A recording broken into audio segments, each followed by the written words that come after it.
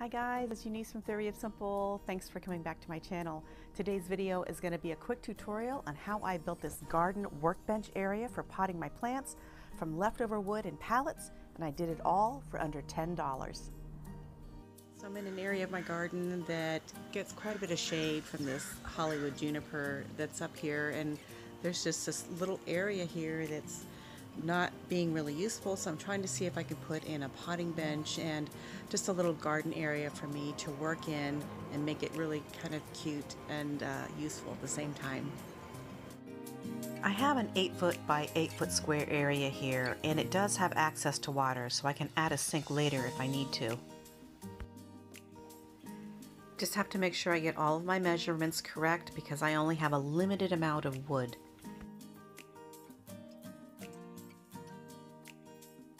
A bunch of leftover wood from building the pergola, so I'm going to see if I can put it to good use and build a potting bench.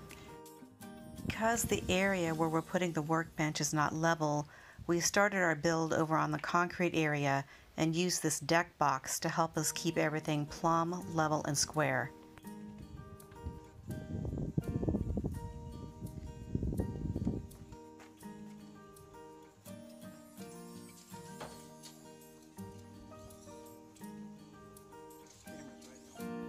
We had limited lumber, so it was measured 3 times and cut once.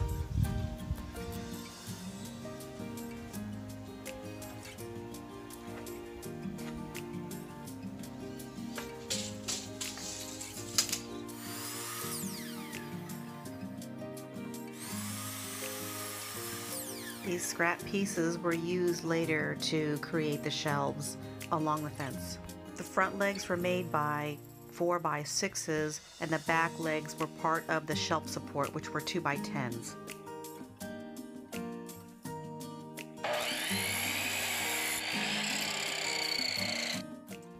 For the framing structure, we used these cabinet screws and these long deck screws to keep everything together securely.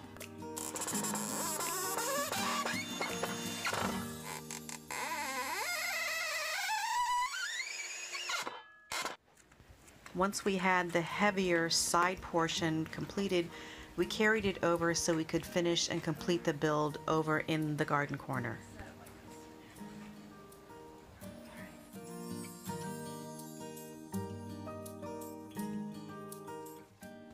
And here we're getting the basic framing put together in the garden corner. It's not even here, but since the legs are plumb and level, we knew that once we had everything marked, we would just have to screw everything together.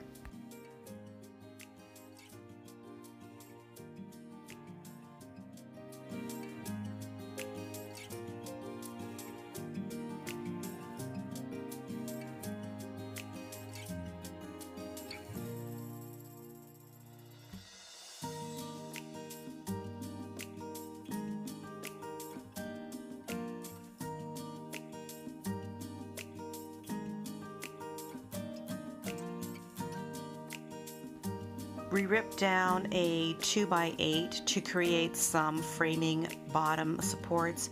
These will also support the slats for the bottom shelf as well.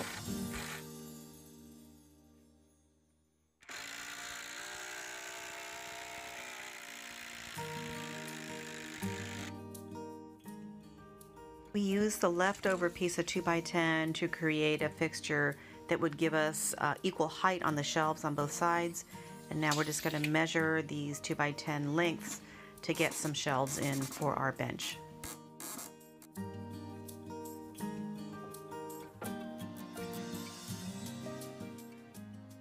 This definitely is a 2-man job, and I was so happy to have my honey here to help me put my garden bench together.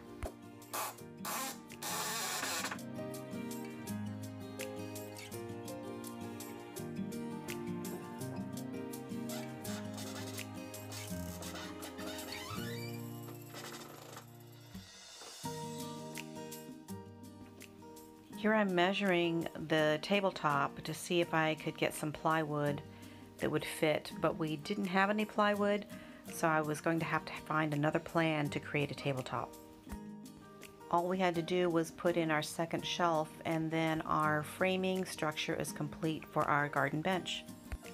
Okay, so my basic framework is done, as you can see here, but I've kind of run out of lumber that I had left over from the pergola. I have some small pieces left that I can use as slats or shelving, but I need something to give me a top and some shelves on the bottom, so I might have to go and buy some lumber at Home Depot. I was able to get a couple of 2x4s and 1x3 pine slats.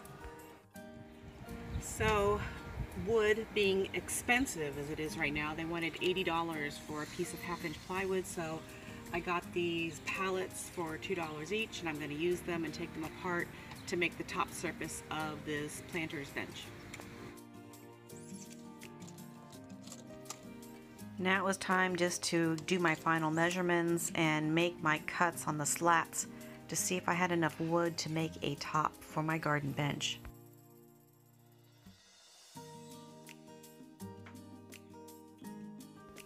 To make the cutting go faster, I used some clamps to clamp together 2 boards so I could cut 2 boards at one time.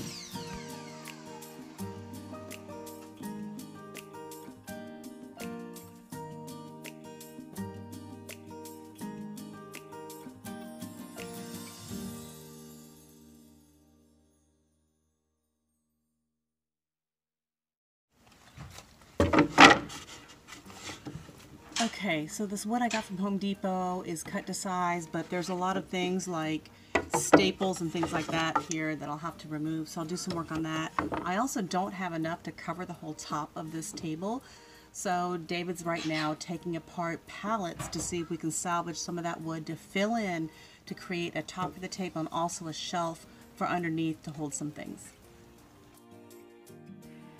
The good news is there is enough wood from the pallets for us to create the tabletop, and in general most of it was hardwood, so we're going to save the wood that I got from Home Depot to create the bottom shelf on the table.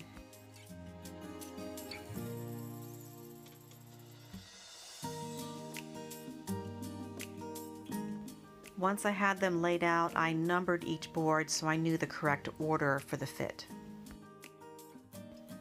Then I snapped a chalk line so we would have a guide for the skill saw to cut the front of the boards all even.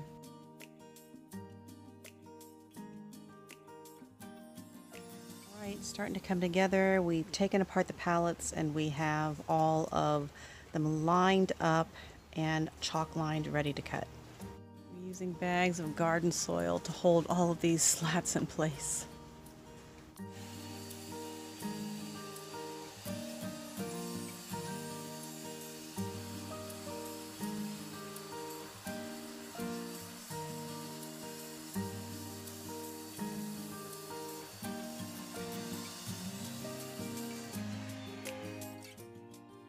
We're using some transparent wood finish here to put some finish on these pallet boards to protect them from the weather.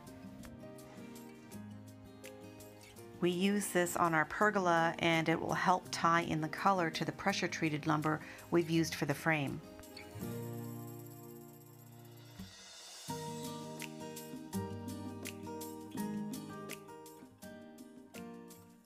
I didn't have a lot of wood sealer, so I did the tops first and then the sides, and then whatever I had left I then covered the bottom of the boards.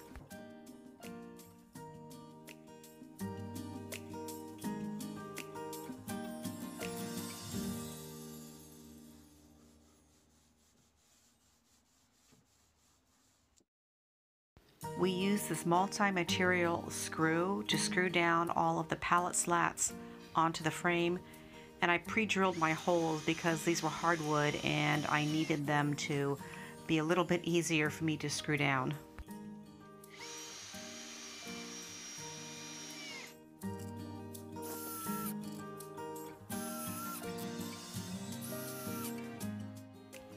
I made a wood block jig so that I had even spacing on the slats on my bottom shelf.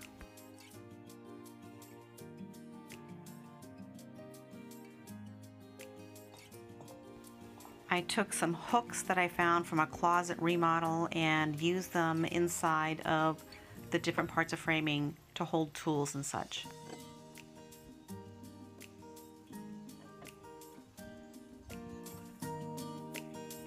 Next, it was time to start loading my workbench up with all of my tools and baskets and get ready to use it. These adjustable swivel hooks are perfect because they allow me to hang baskets on the side of my garden bench.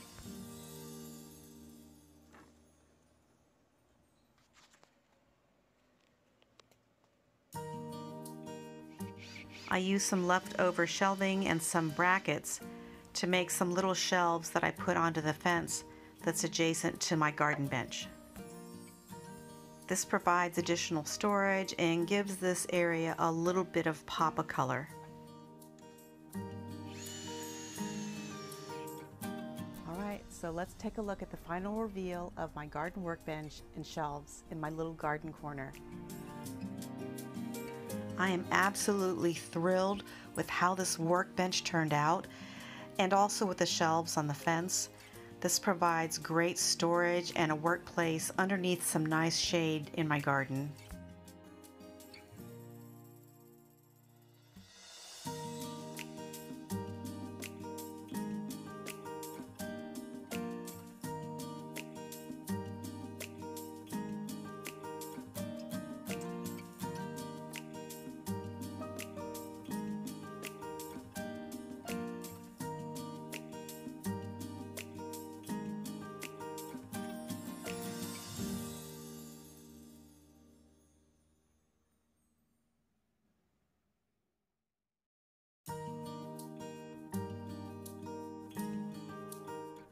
Well, I hope you enjoyed this tutorial on how I built this wonderful potting bench for my yard, just using leftover lumber and pallets and just some little Yankee ingenuity because I didn't have any plans. I just kind of winged it.